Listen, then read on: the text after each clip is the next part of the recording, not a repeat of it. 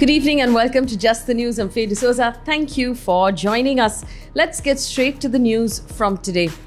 Now, in an odd development in the standoff between the Assam and Mizoram government, the Assamese government yesterday issued an unusual travel advisory to the citizens of the state, advising people not to travel to Mizoram, citing a threat to personal safety.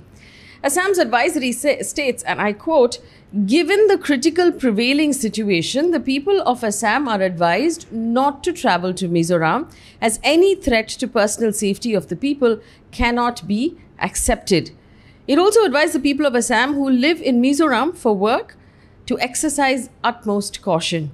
The advisory went on to say, even after this incident, certain Mizo civil society, students and youth organizations are constantly issuing provocative statements against the state of Assam and its people. It has reliably learned from video footage available with the Assam police that many civilians are heavily armed with automatic weapons. In view of the above, for the purpose of ensuring safety and security, a travel advisory is issued to the people of Assam. End quote. This is from the Assamese government. In Mizoram, the Home Secretary, Lalbai Senghi, wrote a letter to the centre's additional secretary in charge of the Northeast and said that armed personnel of the Assam police are moving into areas which are along the interstate border. This comes after 6 policemen of Assam died and 80 others, including officials, were injured on Monday when the police of the two states fired allegedly across the border at each other for the first time ever in the history of our country. Officials from both sides, including chief ministers, have accused the other of provoking the violence. Pulitzer Prize-winning photojournalist Danish Siddiqui was not simply killed in the crossfire in Afghanistan, as was widely reported. But a report published in a US-based magazine on Thursday said that he was brutally murdered by the Taliban after verifying his identity. According to the Washington Examiner report, Siddiqui was traveling with the Afghan National Army team to the Spin Boldak region to cover fighting between the Afghan forces and the Taliban at a very crucial border crossing with Pakistan. Now, when they were about, according to this magazine report, when they were about 1/3 of a mile from that post, the Taliban attack split the team. The commander and a few men were separated from Siddiqui, who remained with 3 troops, Afghan troops. During this assault, shrapnel hit Siddiqui, so he and his team went to a local mosque for first aid.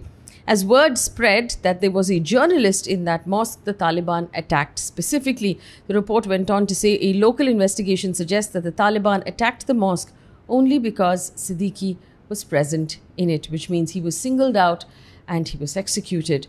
Siddiqui was on assignment in Afghanistan for Reuters, covering clashes when he died. In Goa, after facing flack for the statement that the Goa chief minister made on the gang rape incident, the chief minister, Pramod Sawant, has now said his statements were taken out of context, adding that the safety of minors has to be a shared responsibility. He has also said that the accused in the case would be given the most stringent punishment under the law. Now, this is about one particular case. 4 men dressed as policemen in Goa raped 2 14-year-old girls after beating up the boys who were with them on Balalam Beach on Sunday. All the accused have been arrested. Mr. Sawant, who is the Chief Minister and the Home Minister of Goa, made a statement saying that it was the parents' responsibility for letting these 14-year-olds go to the beach late at night. Here's an update from Parliament. The government has introduced 2 key bills in Lok Sabha in the middle of protests by opposition. While one of the bill is aimed at disinvestment of the insurance sector, the other one is aimed at fighting pollution in the National Capital Region of Delhi. Finance Minister Nirmala Sitharaman tabled the General Insurance Business Amendment Bill 2021. It's widely seen as a move to privatize state-run insurance companies, following the Finance Minister's budget announcement of the same earlier this year. The bill was moved. One of the MPs from the opposition's Revolutionary Socialist Party opposed the tabling, saying the House is not in order because of protests from the opposition. He said, "I strongly oppose this bill since the bill is meant to privatize insurance." The second bill that was also tabled was the Commission for Air Quality Management in the National Capital Region and Adjoining Areas Bill 2021. If passed, this will see the creation of a statutory panel to monitor and mitigate pollution in the Greater Delhi area for the first time. Also, the Union Minister for Women and Child Development, Smriti Irani, answering a question in Rajya Sabha, said that there are over 9 lakh, so 900,000 children with severe malnutrition in India as of November 30th last year. These children range between the ages of 6 months and 6 years old. In response to another question on whether the incidence of malnourishment among children has increased, Ms. Irani said, and I quote, as reported under the National Family Health Survey 5, the nutritional status has improved in many states despite the short interval of 4 years between survey records. Now, I just want to put on record here that the National Family Health Survey 5, which is a regular survey conducted in India across the country to measure various things like malnourishment, women's health, education, that sort of thing. Its initial first phase report came out in December last year. The second phase report has not come out yet. But according to the first phase report, 16 out of 22 states showed an increase in the number of underweight and severely wasted children under the age of 5. Now, wasted, which means that the weight doesn't match the height of the child, so the child is severely malnourished. Also, 13 states out of the 22 states registered a sharp increase in the percentage of stunted children under the age of 5. So basically, chronic malnutrition and stunting among children below the age of 5 has not improved at all. Acute malnourishment and wasting has actually worsened in the last 5 years, according to that latest round of the National Family Health Survey, Phase 1. Phase 2 is not out yet. Yet, somehow, the minister has made a statement saying many states have shown an improvement. Of course, she hasn't included the number of states in that statement that she put out. The Prime Minister on Thursday launched the SAFAL, or the Structured Assessment for Analyzing Learning, and the AI for All joint initiative in collaboration with CBSE. Now, this is part of the many announcements he made in the education sector. SAFAL is a competency-based assessment for classes 3, 5 and 8 introduced by CBSE.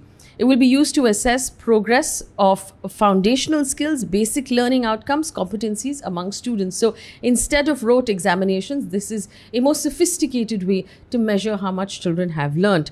On the other hand, AI for All aims to create basic understanding of artificial intelligence of every citizen in this country. The program is again driven by the CBSE under the Ministry of Education and Intel India. All of this is fantastic. In the meantime, there are reports coming in though from rural India that show that many thousands and thousands of children across our country in the primary and the secondary stage of education are completely cut off now for over one full academic year because they don't have access to the internet and they don't have access to smartphone devices, so they're not learning online. In fact, most of these reports now suggest that these children run the risk of illiteracy because they've been out of school for so long that they've now begun working in the fields.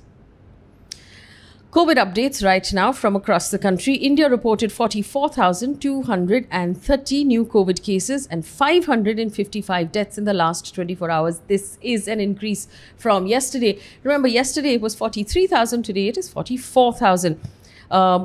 Let's look at states specifically. Kerala has reported more than 20,000 new cases every day for the last 4 days, 4 straight days in a row. Karnataka on Thursday saw a bump up of 34% in new cases. So Wednesday, Karnataka reported 1,500 cases. On Thursday, it reported 2,052 cases. And today, it has reported 1,890 new cases.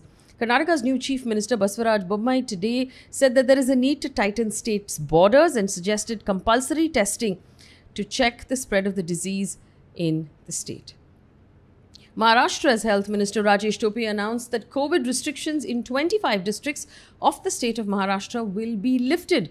Relaxations would be given for the functioning of shops, theatres, cinema halls and gyms. However, there would be restrictions on wedding functions.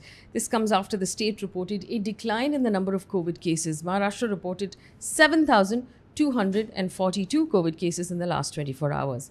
Bengal has extended its COVID restrictions until the 15th of August. Taxis and auto rickshaws have been permitted to operate at 50% capacity.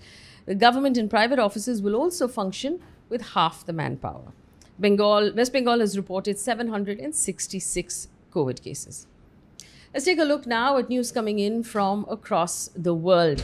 Israel has become the first nation in the world to offer a third COVID vaccine booster shot for everyone above the age of 60. Citizens who've received their second vaccination at least 5 months ago will now be eligible for a booster shot. This comes after there were reports that there was a decline in the body's immunity to fight COVID after receiving 2 shots of vaccine. 57% of Israel's population are fully vaccinated.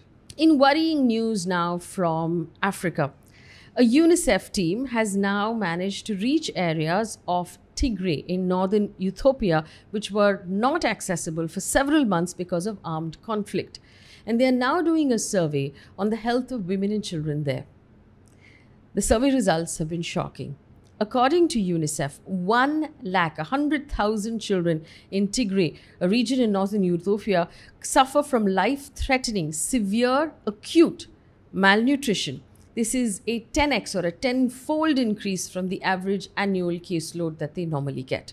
Another shocking revelation is almost 47% of all the pregnant and breastfeeding women are acutely malnourished, which means that they will face pregnancy-related complications and have higher risks of maternal death.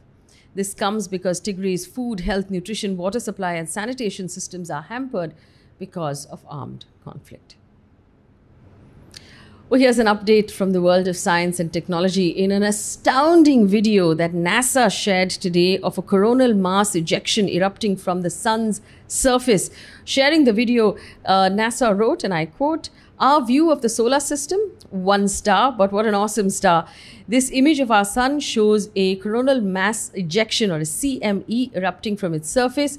These waves of solar plasma shoot billions of particles into space, about 1,000,000 miles per hour. Of course, this particular CME did not head towards Earth.